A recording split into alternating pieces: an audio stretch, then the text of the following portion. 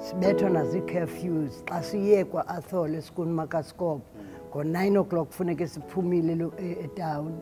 You know, those are the challenges we met, and persecution a special branch then, because they were aware ukuthi sithetha sibalisa izitori ezijikela i-government of the day.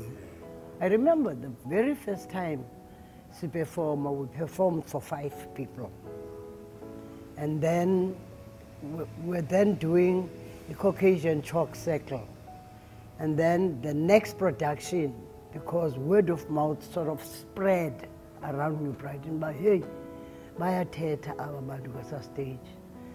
The audiences grew to ukugcwalisa St. Stephen's because of the stories we used to tell about atrocities ezenziwa zii-governments ngee-governments ezithile esizilinka nale government yethu. Sathi ngo-1972 ukuyeka kwethu sasesiyizalisa i-St. Stephen's, bajikiswe abantu because the serpent players were preaching the gospel of anti-apartheid. And then you were doing all of this at great risk to yourselves, I'm sure. Yes, we're not getting paid.